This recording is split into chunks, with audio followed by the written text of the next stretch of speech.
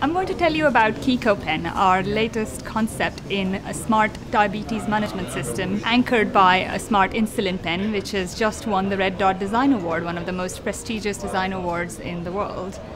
KiCoPen is wirelessly connected to a smartphone, but it does so without using a battery, so it harvests energy from the usage of the pen alone, removing the pen cap, dialing the dose, and inserting the cap back on powers the device, and the information of the insulin dose taken is sent to the accompanying smartphone app.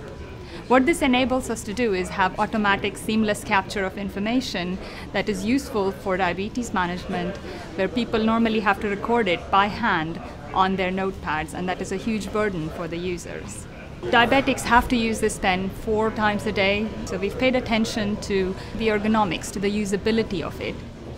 In addition to the pen, we've developed also an accompanying suite of applications.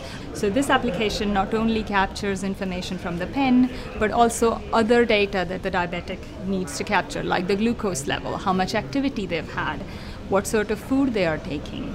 In addition, we have here an example application towards a caregiver, like a mother, for example, who can get a snapshot of how their child has been doing while they are in school or elsewhere during the day. The clinician, the doctor who takes care of the diabetic, is concerned about outcomes. And so this sort of service can provide a dashboard for the doctor to see how well they are doing on their patients, and also have alerts when something has gone wrong. Finally, an example application towards the pharmaceutical company who might be putting out a product like the KiCoPen. They are interested in knowing what impact it is having. Are they doing better than people who are not using KiCoPen?